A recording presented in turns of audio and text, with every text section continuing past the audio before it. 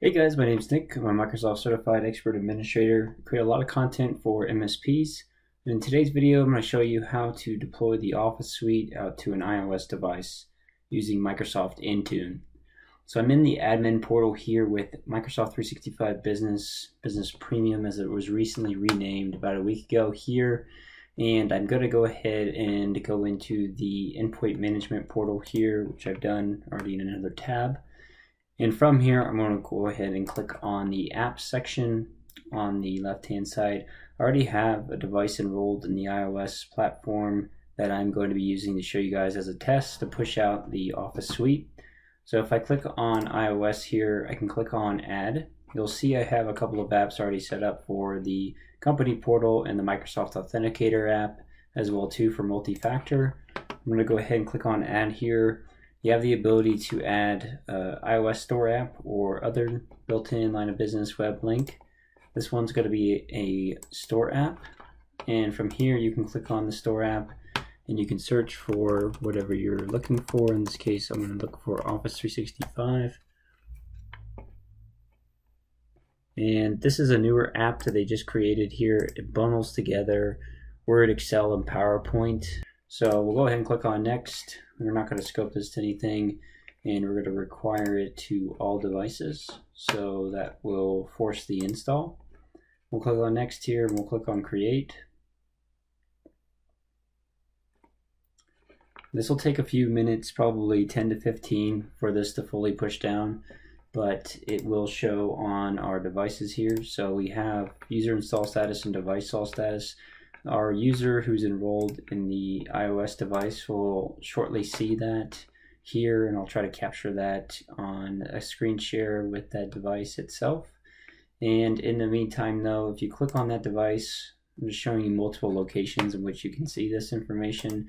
If you click on Managed Apps, you'll see the status as well here.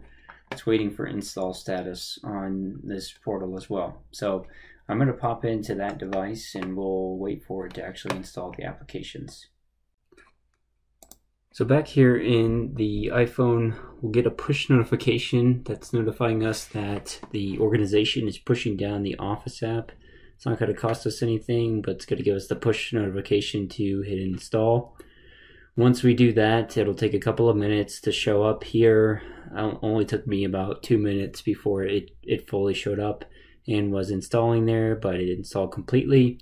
And then I could go into the device and access the account that I already have as part of my profile on the device itself. And in this profile, I have the ability to say there's an app protection policy.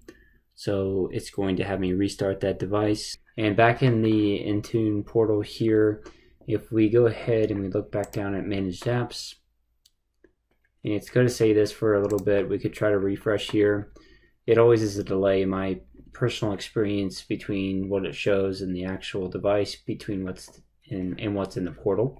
The other thing that you can check here and want to look at, like we said, those only apply to the Word, Excel, and PowerPoint, and we additionally want to configure and add other Office 365 applications.